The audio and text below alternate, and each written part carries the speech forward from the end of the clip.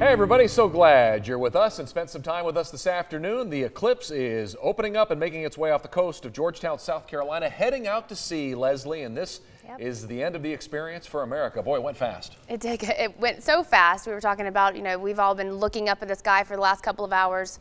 That's it, though, all the way from Oregon to off the Atlantic Ocean now in just a matter of hours. Yep.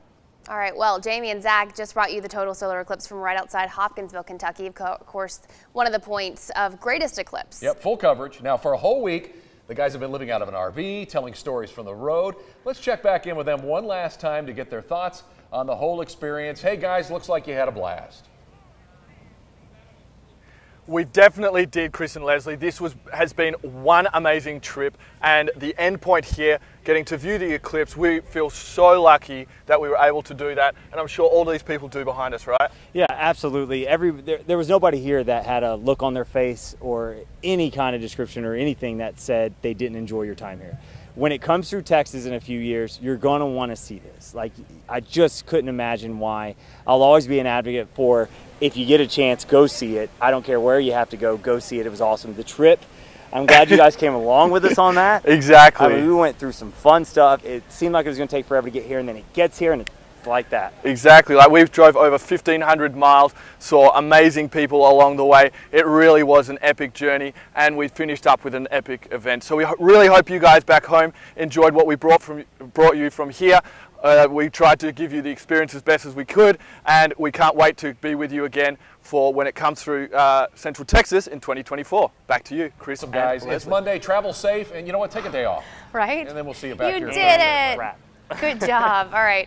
Well, here are some pictures of the eclipse experience from your own vantage point. You sent these all in to us. Yeah, so glad that we had some viewers who were participating in this, and we'll scroll right through some of these here. I mean, a lot of fun. Some people got creative. Look at this. Shooting over your shoulder so you get a reflection of it. That way you don't have to look directly at it. Always smart thing to do. Welding helmet with Costa sunglasses from Belton. Oh, that's neat. That's a great photo there. Brittany Martinez sending that one in. Good work, Brittany.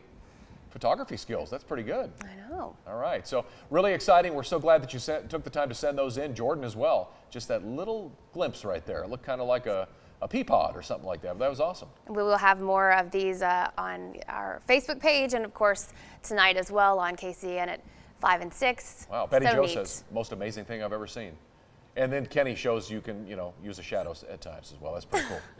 Okay, so when will we get to experience a total solar eclipse again, and could it be closer to home? Yeah, we've been talking a little bit about this throughout this whole show. Channel 6 meteorologist Megan Massey is with us now with the answer. Hey, Megan. Hey, we are looking at phenomenal pictures across the area, and I just want to show you where we are on the time scale as of right now. Again, we had the peak timing right around 1:10 p.m. It is expected to end right around 2:39 this afternoon. So far, looking at good visibility, but just kind of put it in perspective, we're not in the path of totality, of course, this year. This is today. Good visibility for us. Same for Nashville, Little Rock, Arkansas, also Baton Rouge and Montgomery.